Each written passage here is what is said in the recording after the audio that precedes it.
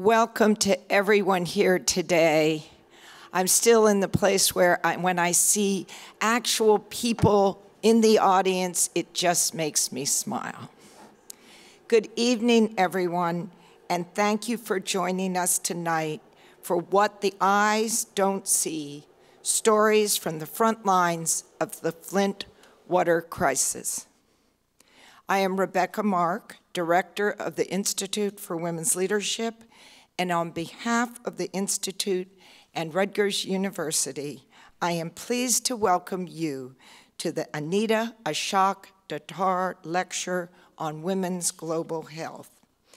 As you could no doubt tell in watching the short video that opened our program, we are extremely proud to be the home of the Anita Ashok Datar Lecture Series. This is truly a collaborative initiative, and we are grateful to our university co-sponsors, Rutgers Global and the Innovation Design Entrepreneurship Academy.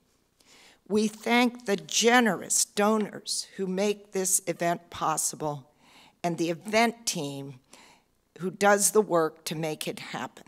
Emily Herron, Lisa Hetfield, and Greg Costales.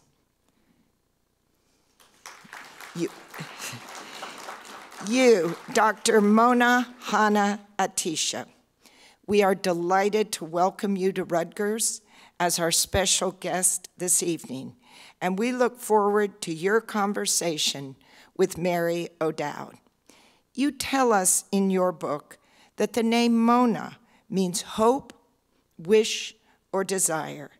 You have brought hope to the people of Flint and allowed us to dare to wish for a cleaner, more sustainable planet. I have been a fangirl for years and am thrilled that you are here today. For those who may not know about us, the Institute for Women's Leadership is a consortium of 10 independent units at Rutgers, New Brunswick, dedicated to the study of women and gender, to advocacy on behalf of gender equity, and to the promotion of women's leadership locally, nationally, and globally. We work together to advance a new vision of leadership, one dedicated to collective action for a more just and sustainable world. Before I present Siddhi Shah, who will be introducing our program, I want to give a special welcome to the family and friends of Anita Ashok Datar, who are with us this evening. Today, we are being reminded to look beyond the easily recognizable to that which lies beneath. Anita came to her work because of her compassion for those living without the technologies of the modern world. She speaks of, quote, the still vivid memory attending the birth of an infant in a remote village in Senegal. There is the memory of my feeling of powerlessness in the face of her resilience as she struggled to birth her baby at a facility in the midst of chaos. Anita's eyes brought compassion and understanding to this moment. Anita saw not just the mother's resilience, but a life's work. We are honored to partner with you to celebrate Anita's life and leadership. Through this annual lecture in her name, we hope to expand understanding of women's global health challenges and to inspire the next generation of passionate change makers like Anita. Now, I am delighted to introduce Siddhi Shah, an IWL leadership scholar. Siddhi is a cell biology and neuroscience major and a women's gender and sexuality studies minor. On campus, she is the president of the chapter of Cares Kids, a pediatric cancer nonprofit organization. passionate about health education and equity, CD conducts research on health disparities in women veterans at Stanford University and has worked to improve health access for asylum seekers at the Libertas Center for Human Rights. She is also, believe it or not, the author of the children's book, quote, How to Become a Neuro Nerd. In the future, CD aspires to become a physician who utilizes the power of education and advocacy. CD, and I'd like to invite Mona and Mary to the stage. Thank you so much, Rebecca, for the introduction, and thank you to everyone joining us here this evening. Every day, each one of us is faced with countless choices. Some place us within our comfort zones, but others are risks that allow us to venture into the unknown. So as we sit here today in the midst of current and future leaders, activists, and trailblazers, I invite everyone to consider what makes a risk worth taking. As a student who aspires to become a physician that advocates for those with marginalized identities, I have come to value risks that are selfless. I want to take risks that uplift others and push us towards a more fair and equitable society. At the Institute of Women's Leadership, I am encouraged to put risk-taking for social justice into action. All of us in attendance here tonight are incredibly fortunate to be able to hear from two leaders who embody this spirit in all the work that they do. When pediatrician turned detective, Dr. Mona Hanna-Attisha ran tests on the blood lead levels of her patients in Flint, Michigan, she quickly realized that something was wrong. She had cold, hard proof of a government poisoning its children. Faced with a monumental decision, Dr. Hanna-Attisha took a risk. The risk of exposing the truth. The risk of fighting back. The risk of exposing yourself up to backlash to advance the greater good. Her years of relentless activism rooted in irrefutable science brought national attention to the Flint water crisis and the health of our nation's future. And I am honored to introduce her here today. Thank you. Amazing. Thank you. The author of the acclaimed book, What the Eyes Don't See, a story of crisis, resistance, and hope in an American city, Dr. Mona Hanna-Attisha has been recognized as Time Magazine's 100 Most Influential People. She is a C.S. Mott Endowed Professor of Public Health at Michigan State University, College of Human Medicine, and founding director at the Pediatric Public Health Initiative.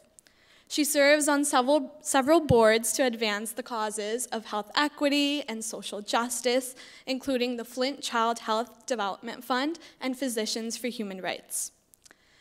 Today, she will be in conversation with Mary O'Dowd, the Executive Director of Health Systems and Population Health Integration for Rutgers Biomedical and Health Sciences.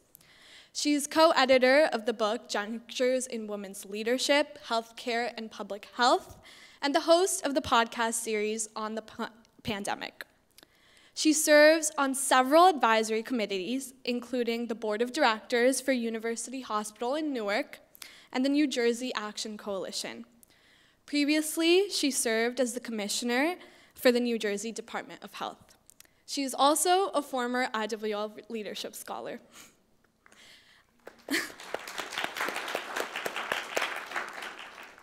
I can't wait to hear from both of these extraordinary women leaders, so please join me in welcoming Dr. Mona Hanna-Attisha and Mary O'Dowd. Thank you.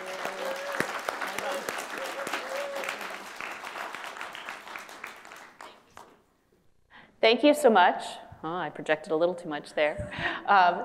for that wonderful introduction. We really Amazing. appreciate it. And Dr. Mona, thank you so much for being here and traveling to New Jersey for this conversation. It's great to be here. You have a lot of fans in the audience. We'll do lots of selfies. And I already took mine. So.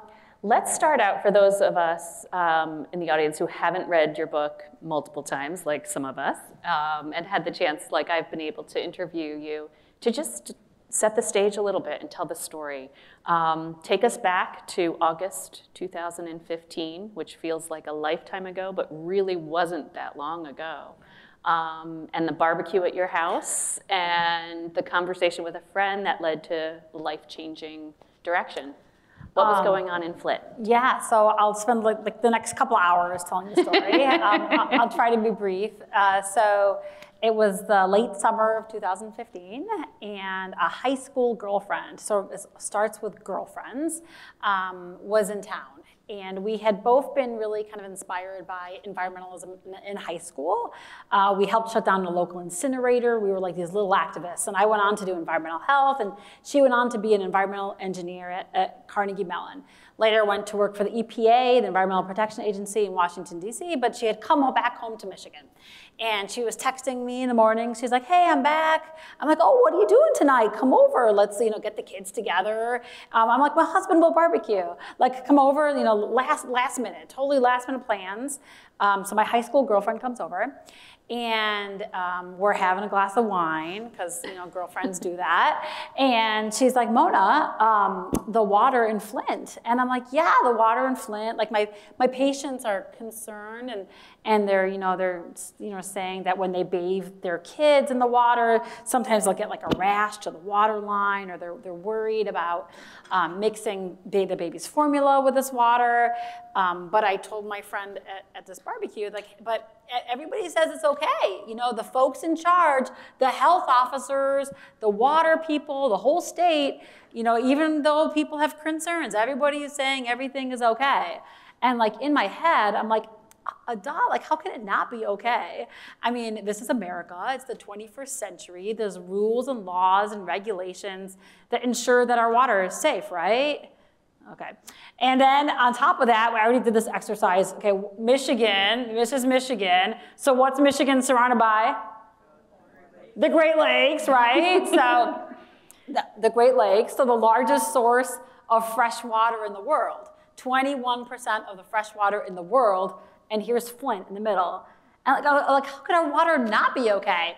So she's like, Mona, the water source was changed. I'm like, yeah, I know the water source was changed. And then she stares at me, and she's like, Mona, they didn't use corrosion control. And I'm like, I didn't learn about that in medical school. Like, what does that mean? Like, what are you talking about? And she shared that, she saw a memo from a former colleague that she trusted at the EPA, and the water wasn't being treated properly with this really important ingredient called corrosion control. Like, I think of it like a medicine that you're supposed to put in the water treatment.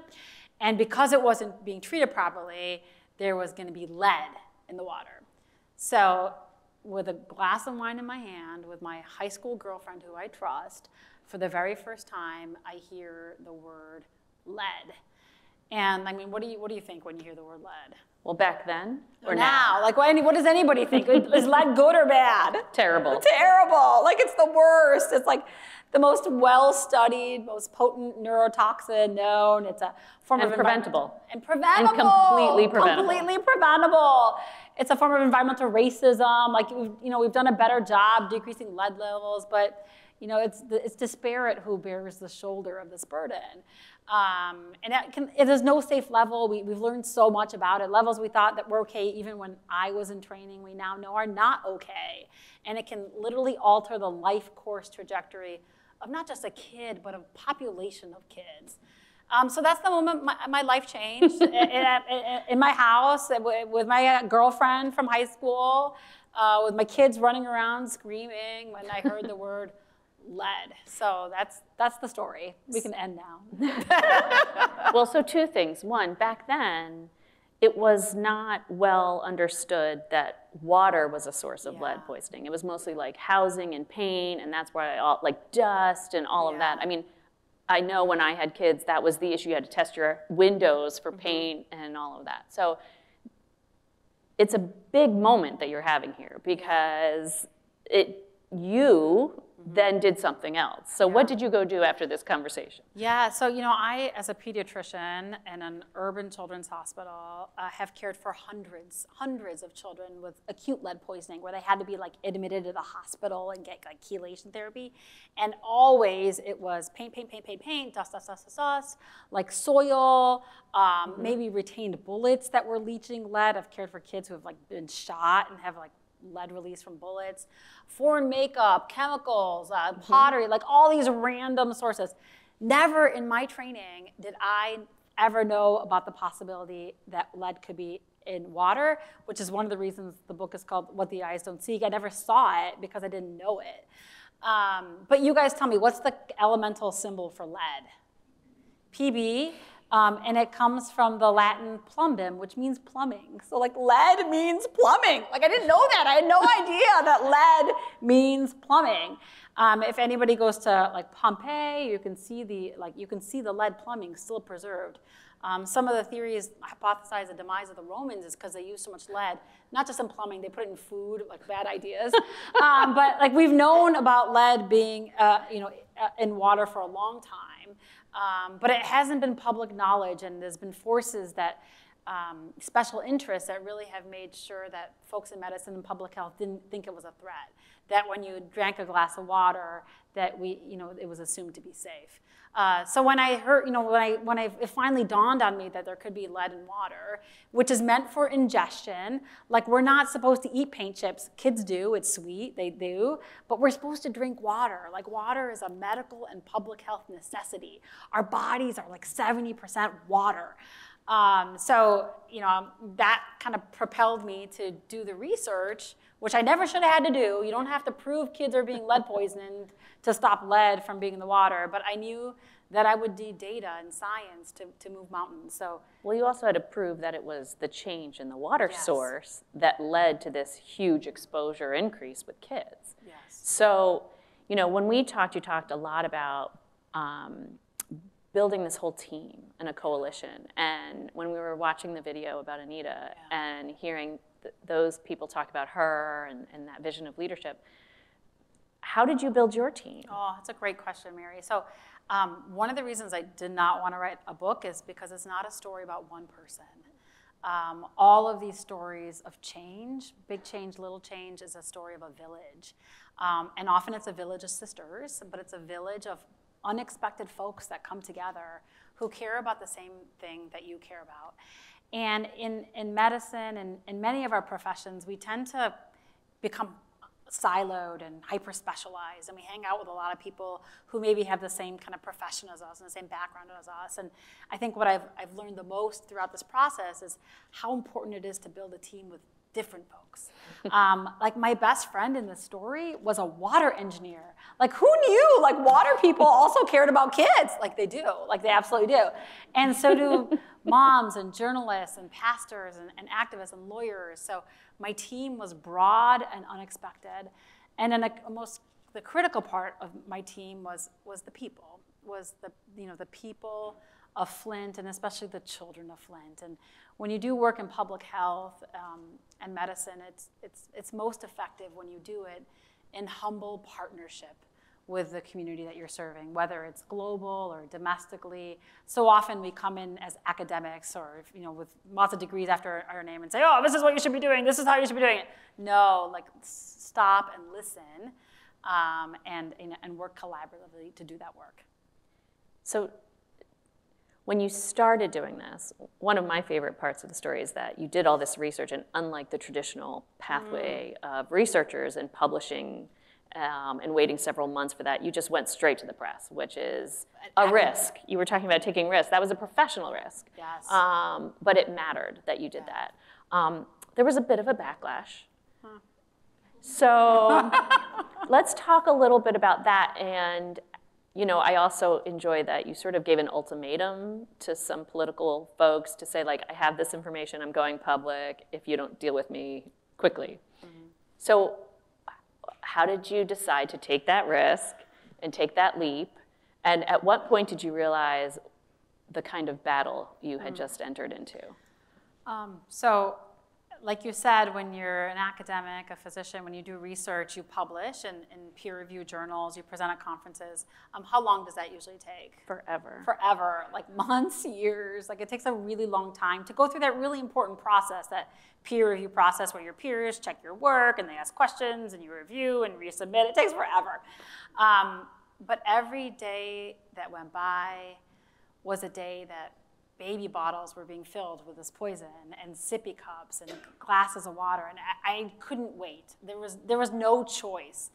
I've received, as mentioned, so many humbling accolades throughout the last few years, and my favorite was an award that I got from MIT called the Disobedience Award for being academically disobedient and not going through that peer review process. It was eventually published. You can read it. It was the most cited publication that year in the American Journal of Public Health. It was eventually published, but it was a public health emergency. We could not wait.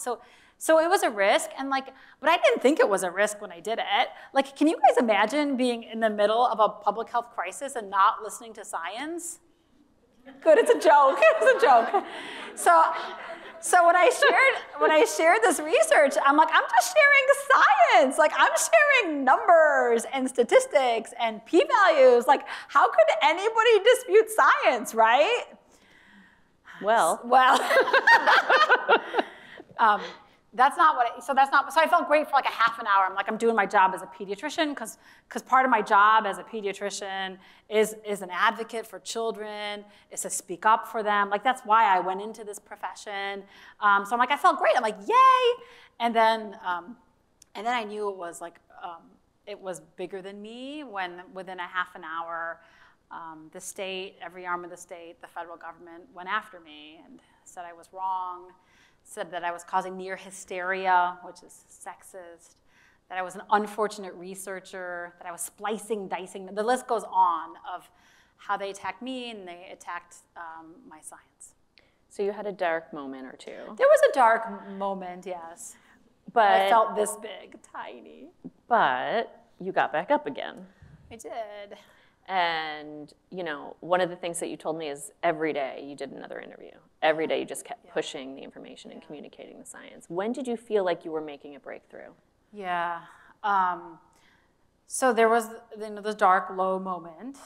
And it was hard, and I was prepared because everybody who'd gone up again, who said anything about the water was dismissed and denied and ridiculed. But it's personal, too. But it's personal, and of great serendipity, my brother happens to be a whistleblower lawyer, which I didn't even know before this. I thought he was just like an employment lawyer. How convenient. He works in DC, he does good work. I don't really know what he does. And he happened to be in town the weekend before I was going public. And he's like, Mona, what's wrong? Like, why, you seem distracted. I'm like, I'm doing this research and I'm showing this. He's like, Mona, you're a whistleblower. I'm like, I'm not a whistleblower. There's no way. He's like, you need to be prepared. Like, they're going to go after you. I'm like, no, I'm just sharing science. So, people tried to warn me that it was going to be bad. But nothing can prepare you for that pressure. And like I said, I felt this big. I felt tiny. I felt defeated. I told the students earlier today, I began to second guess myself. As so many folks I think would, and this kind of imposter syndrome came in, and I began to think, who am I? I am barely 5 foot tall, a brown immigrant woman going against some of the most powerful forces in the state. But fortunately, whenever that imposter syndrome presents, you just push it back down. But it was about what you said earlier. It was about something bigger than me. It wasn't about me. I quickly realized they could go after Mona all they wanted. This was about my kids, my patients, people that I'd been entrusted to serve. And that's what kept me going. So we pushed back and we fought back. And we fought back with science and evidence and data. And finally had a conversation with a physician at the state, a good doctor-to-doctor conversation. She's like, I'm sorry we're going after you, but tell me how you did your research. And finally kind of had a back and forth. And by then, it was an international story. So I like to say that it was our science that spoke truth to power and finally got the state to concede, but I think it was the media. And that's why I did every single interview. There was days I had like 16 interviews a day. I had lost my voice because I was talking and talking so much, trying to bring attention to a story that had inattention for a year and a half.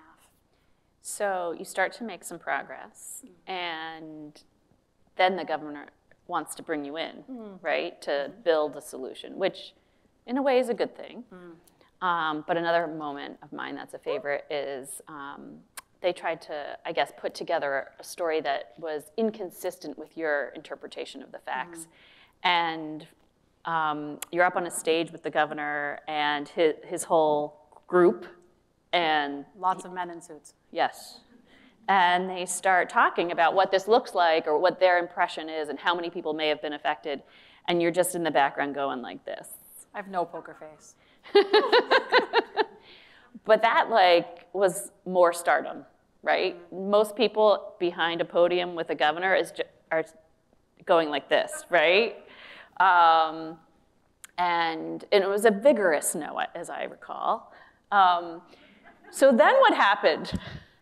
So, so they were like lying and misleading and kind of, not sharing the full story. It was the first time the governor actually had come to Flint and was very apologetic and sincere. And I was willing to work with him. I did work with him, and I work for kids. My constituency is children. People are like, how can you work with this administration? They should be in jail. I'm like, I need to work with this administration and the next 5 to make sure kids get what they need. So, when you're in this job, you're in it once again for others.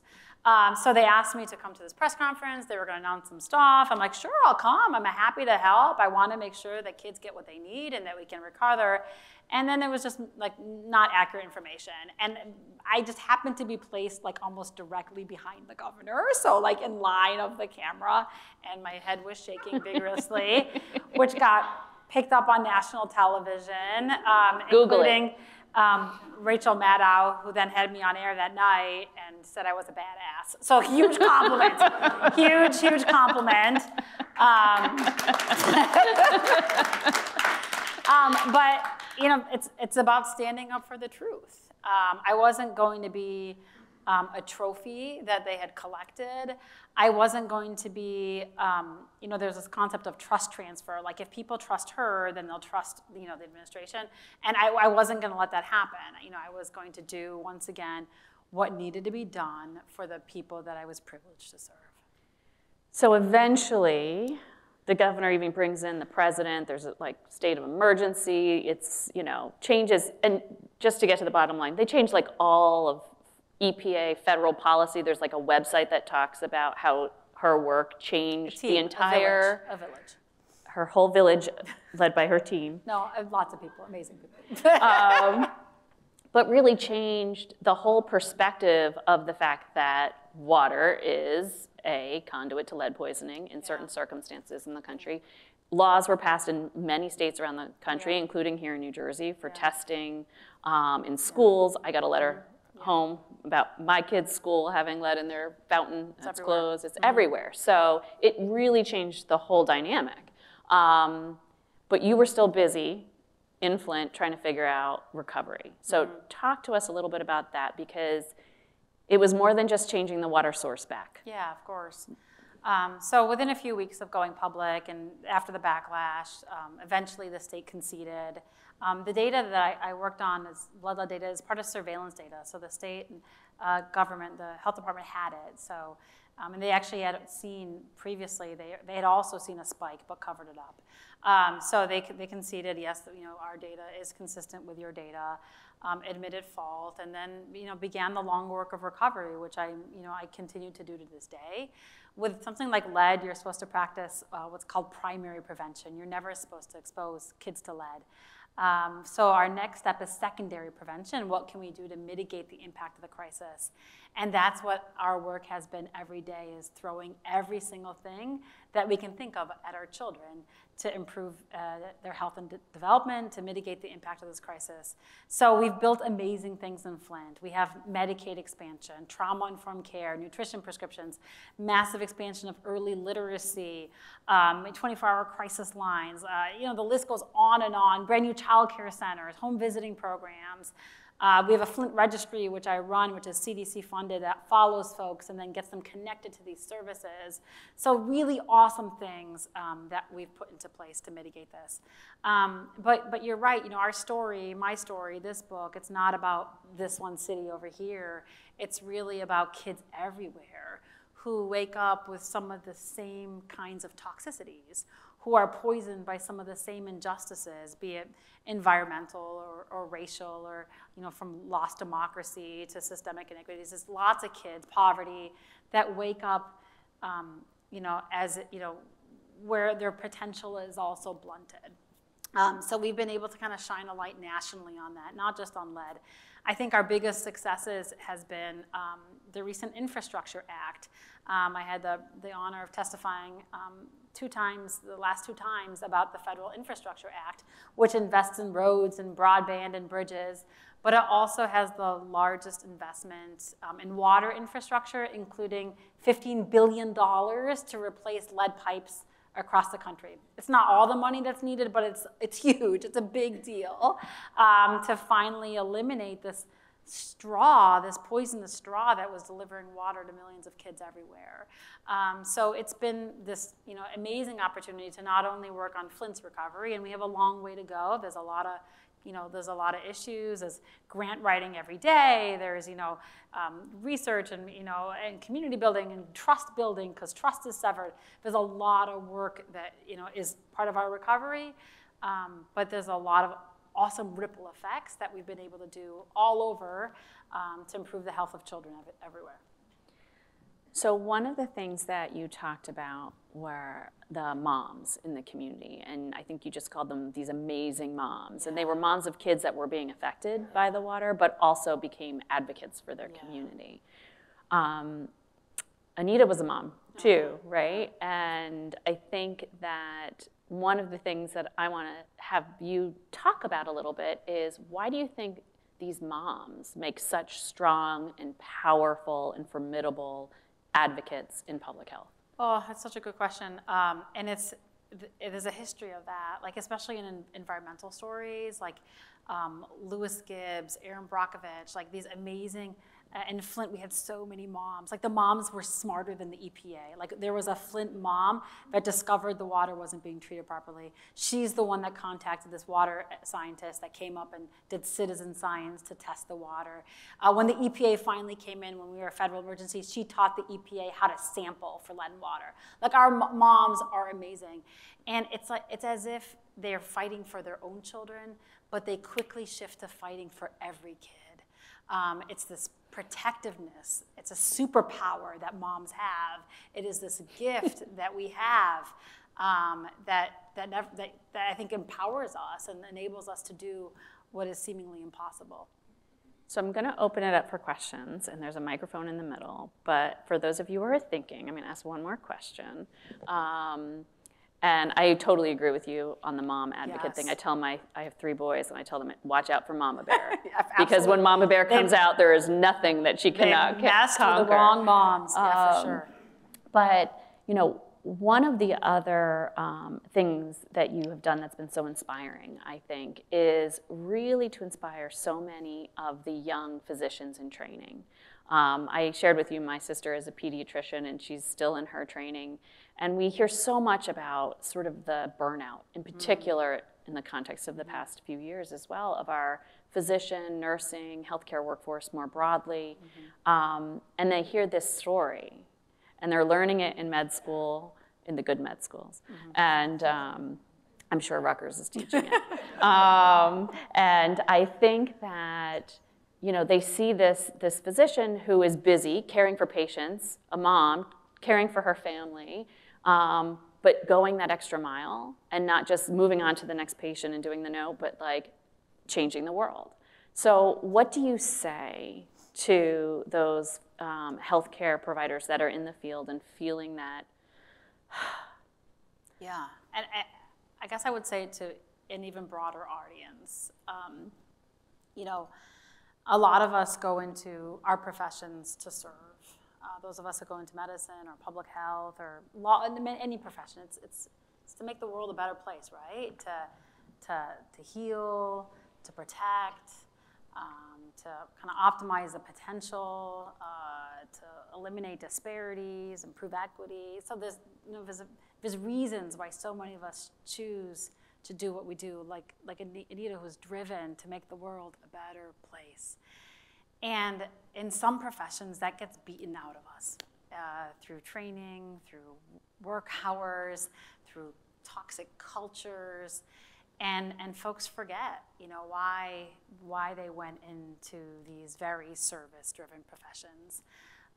When the water crisis was exposed and they did all these investigations, the folks at the water department, the part of the recovery that the folks at the water department had to do, or part of their kind of homework, was that they had to retake intro to public health classes to remind them, like, why you are in the office of drinking water.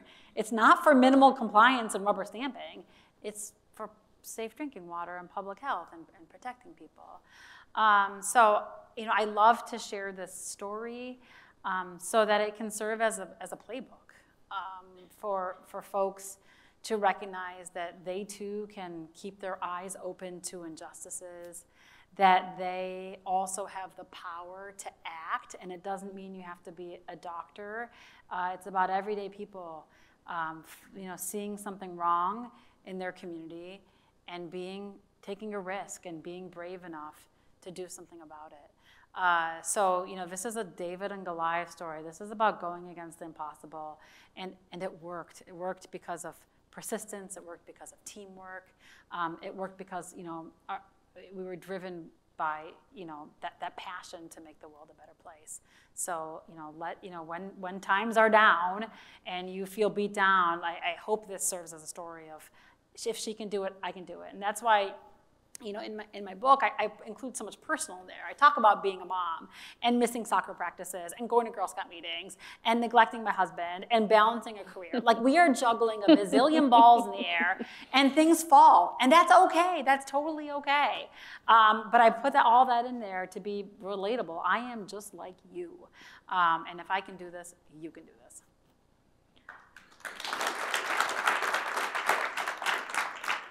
So I do have some pre-submitted questions, but as a reward for all of you for being here live and in person, if you do have a question, please come up to the microphone in the middle and feel free to ask.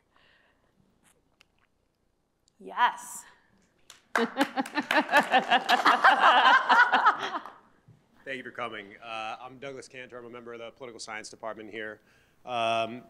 There was a moment when you were speaking to state legislators in Michigan where you said, it was a famous quote during everything you said, Flint was poisoned by policy. Mm-hmm. I was wondering if you could elaborate a little bit on that, and also if, I guess, your take on current lead crises throughout the country, particularly Benton Harbor, Jackson, Newark, if you think that statement also applies to those places as well. Yeah, that's a great question. Thank you. So he teaches a water politics course, so he's got he knows. We have to cover a little history, and history is important. And my book is full of history. I was taught to really understand kind of where we are and how to move forward. We have to start by looking back. So we're going to make this a little audience participatory. So what was Flint famous for, like a long, long time ago, like a century ago? Cars. General Motors. General Motors was born in Flint, right? And does anybody know else? Shortly after cars were being made, Flint was famous for something else.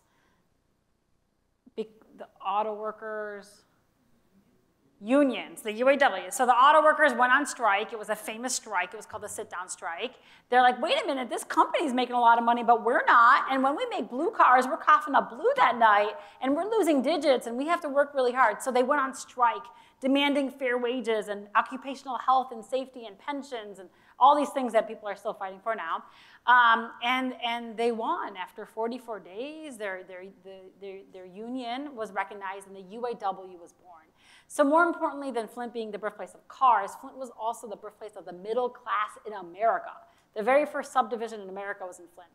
So Flint was like this promised land for a long time. I'm going to get to your answer real quickly. So Flint it was a place of prosperity. And not even that long ago, 1980s, Flint had the highest per capita income in the country. Like, that's crazy. Like, not long ago, Flint was the richest city in the country. And then what happened to Flint? Does anybody know? The plants closed. So disinvestment, automation, globalization, greed, capitalism, I don't know. So plants closed, jobs were lost, and people who had the power and the privilege to leave the city left.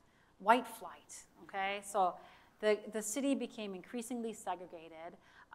Historic racist real estate practices made it really hard for some people to leave the city. Efforts to regionalize the city failed mainly because of racist reasons. And that left the city starving with a population that couldn't support infrastructure anymore, couldn't support policing, couldn't support public health. So the city was near bankrupt. So in crisis for decades before the water crisis because of these policies that left it so poor with lack of revenue sharing, high rates of poverty, every disparity you can think of. And then the policy that was the worst was we were near bankrupt and the state took over the city. We were under emergency management.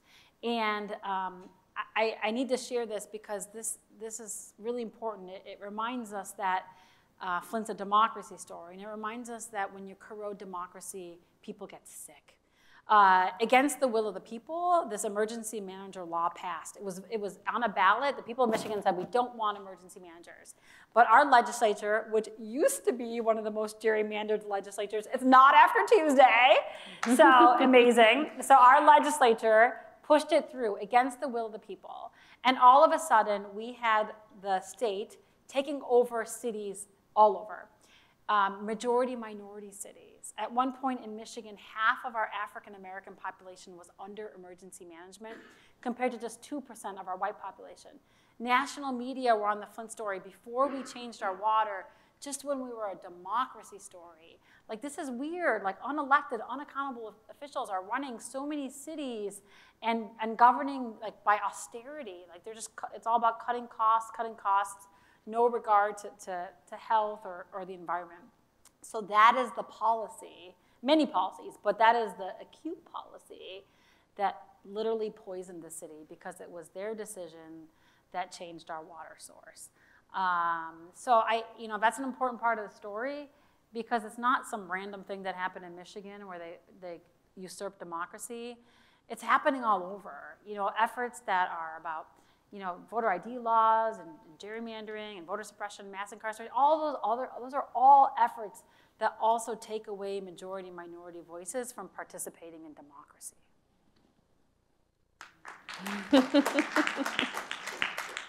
Which is really exciting. So there's a movement in public health and medicine now, the civic health movement, where voting is recognized as a social determinant of health.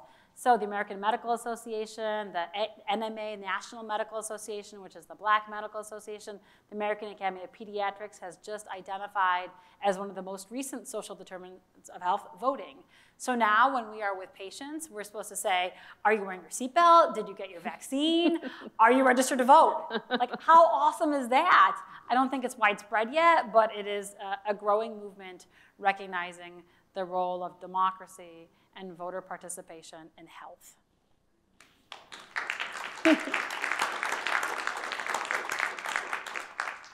Any more questions from the audience? Yes. Hi, okay. I'm pre-med, I'm studying a class in global poverty, and this is relating to the question you just answered.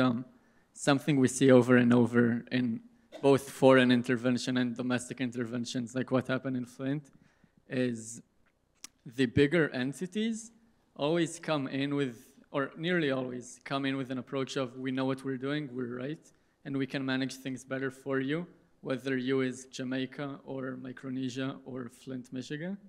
And yet that's not always the case. And I guess my question is just if from the people you've interacted with and worked with, you've also talked about EPA people who were acknowledging the issue.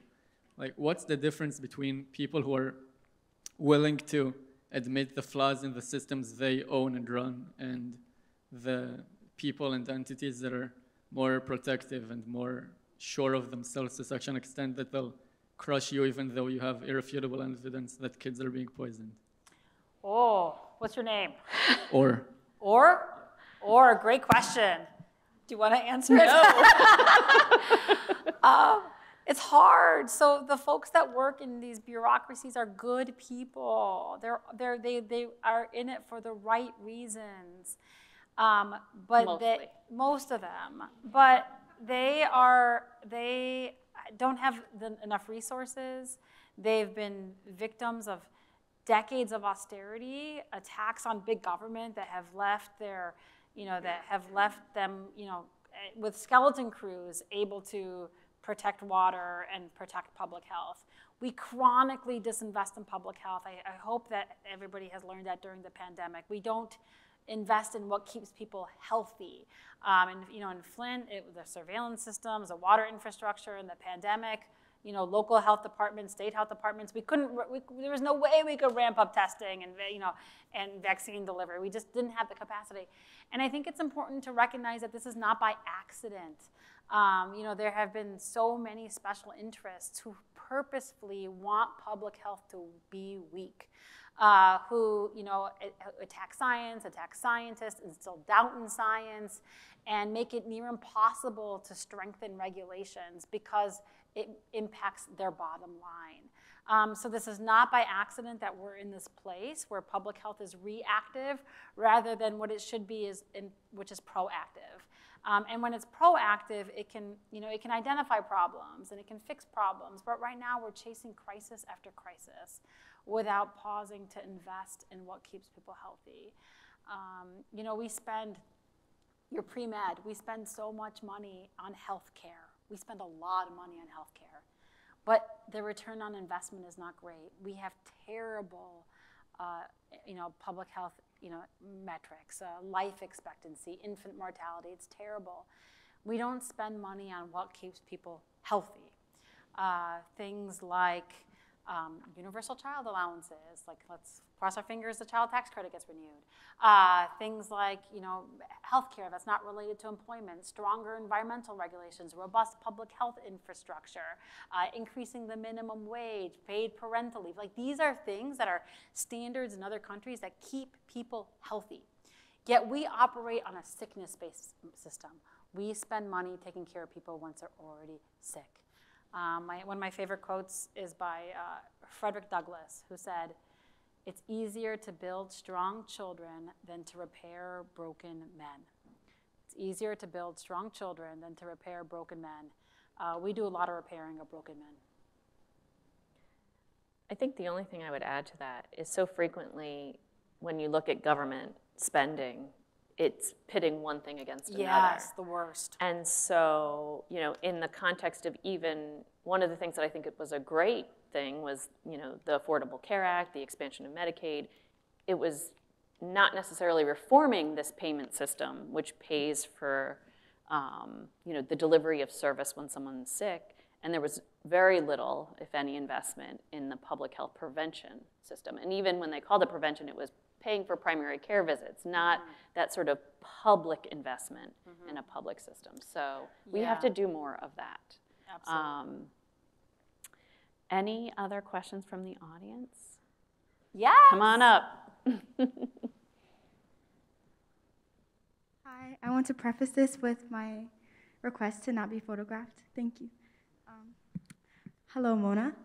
I was fascinated when listening to your testimony, how dedicated you were to allocating time to research while you were a mother.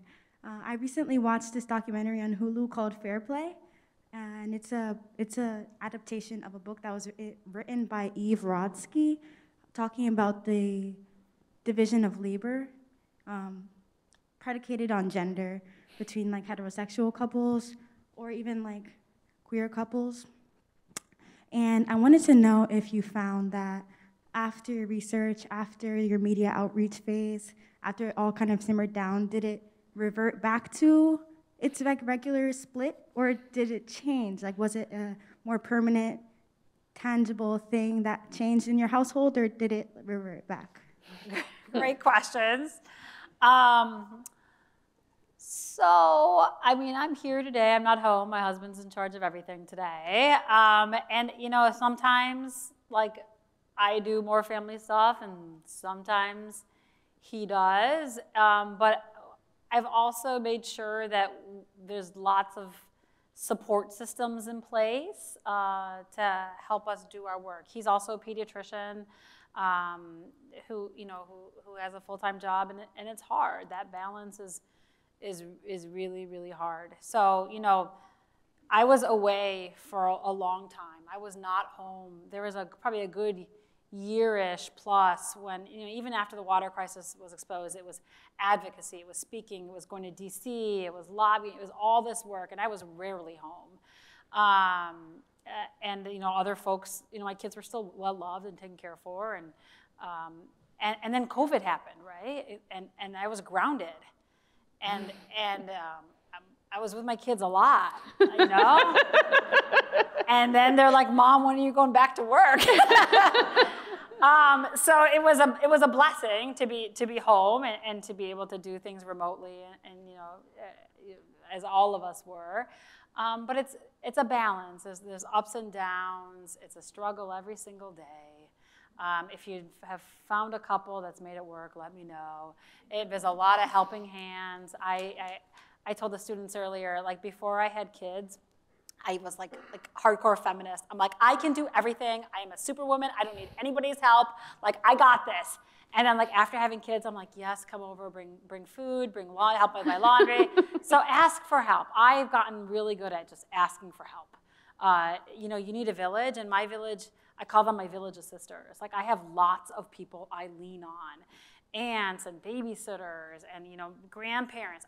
It's impossible. It takes a village to raise children. It's just little kids. Like, it's really, really hard. And you need as much help as possible and be humble enough to ask for help, and I do all the time. And I fail all the time. I missed my kids' parent-teacher conferences the other day. I totally forgot. Like, and I'm like, I'm so sorry. I miss Girl Scout meetings and soccer games, but I'll end with a quote from my daughter. So it was at the peak of the crisis, and I used to be at everything. I was the assistant coach of their soccer team, terrible. Like, I went to every Girl Scout meeting. Like, I tried to be there for my kids. And my 8-year-old at the time was talking to her 8-year-old bestie, and the other girl was like, where's your mom? Like, your mom was always around. Like, what happened to your mom? And my daughter said, Mom's taking care of our 6,000 siblings.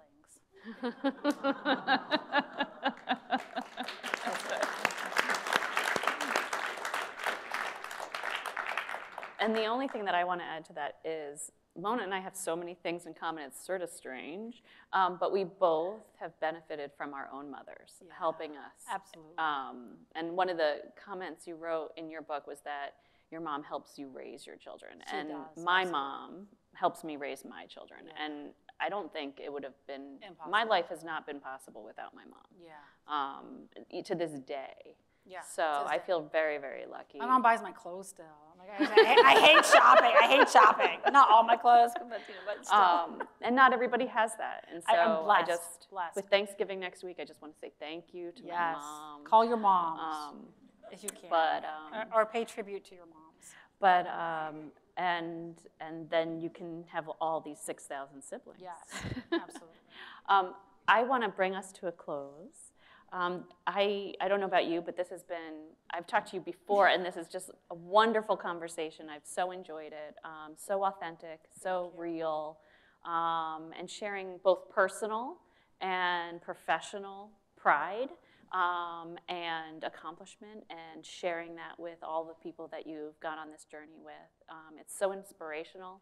And you know, what Anita brought to us and what her family continues to share with us through these conversations is inspirational, and really helps us go out there and keep trying to make the world a better place. So thank you, Mona. Thank you.